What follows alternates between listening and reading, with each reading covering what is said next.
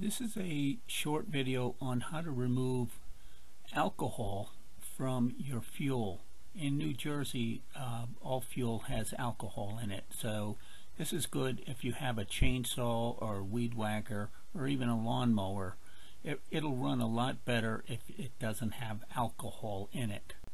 Get any type of container that's somewhat clear that has a nice sealing cap on it. And this is going to hold the fuel that you're going to put in there, and the clear plastic or glass will allow you to see through and what's happening.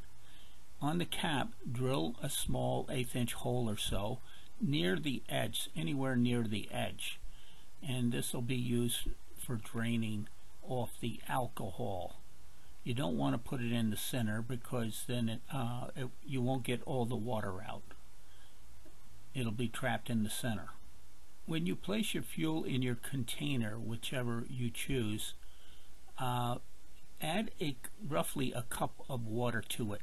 What the water will do is collect all the alcohol.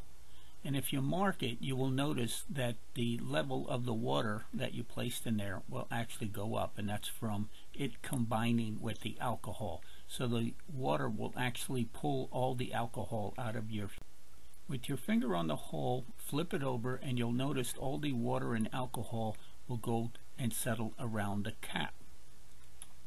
Once you release your finger from the hole, all the alcohol and water will drain out.